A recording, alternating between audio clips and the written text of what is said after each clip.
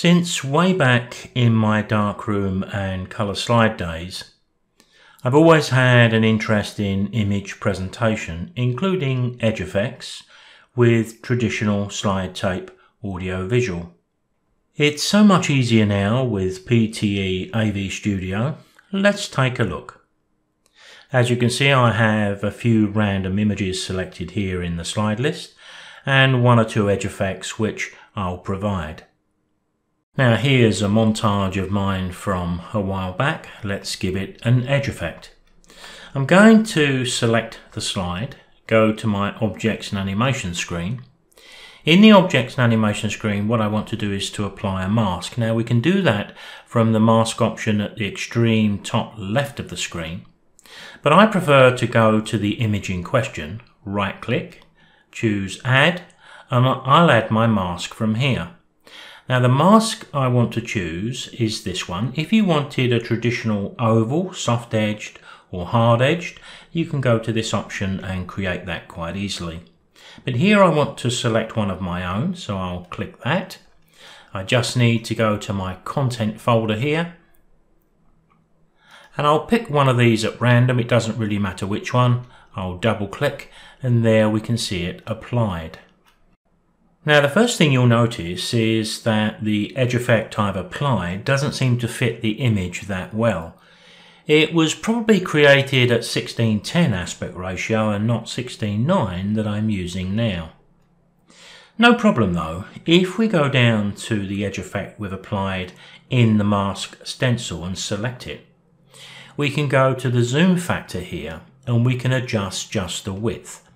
If we break this chain link just by clicking, then put the cursor into the zoom X, I can use my down and up arrow to increase or decrease the size, and as you can see I can just nudge it to the full width of the image pretty quickly and easily.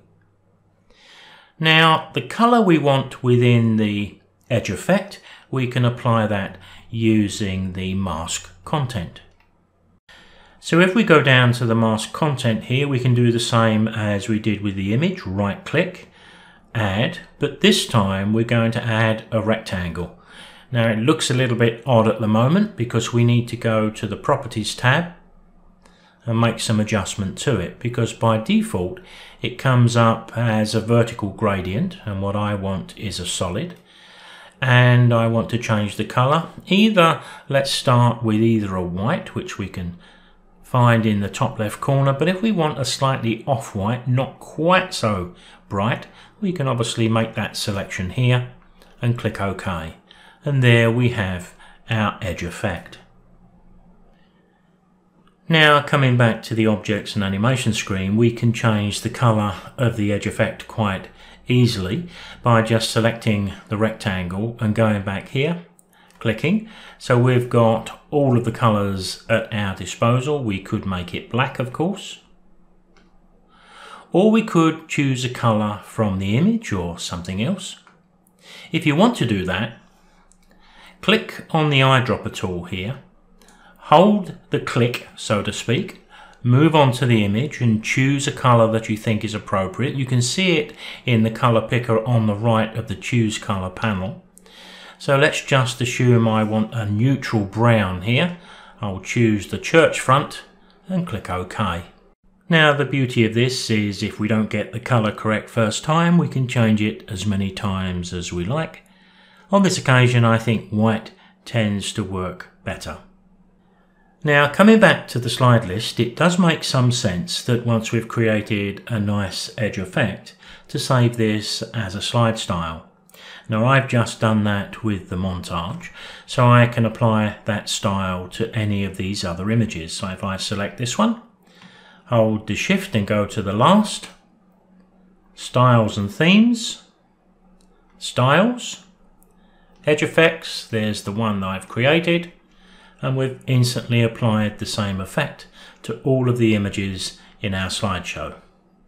Now we can also animate the image within the edge effect we've applied, or in fact I suppose animate both of those where it's appropriate. We can also use the blur effects within PTE AV Studio to soften the mask edge. Now if you do want to animate the image but not the mask, you may have to make a slight change here, because if I select the image and I zoom the image, I'm zooming the edge effect as well, which may not be appropriate. In that case, just close up the mask container, select it, right click and choose Cut. Click back into the box so we're not making the mask container a child of the image. Right click and paste. Now when I go to my Ely image, I can zoom that within the edge effect.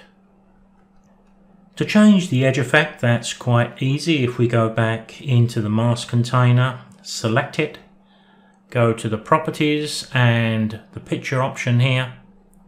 I can go back to my content folder and I could pick something else. I'll see you next time.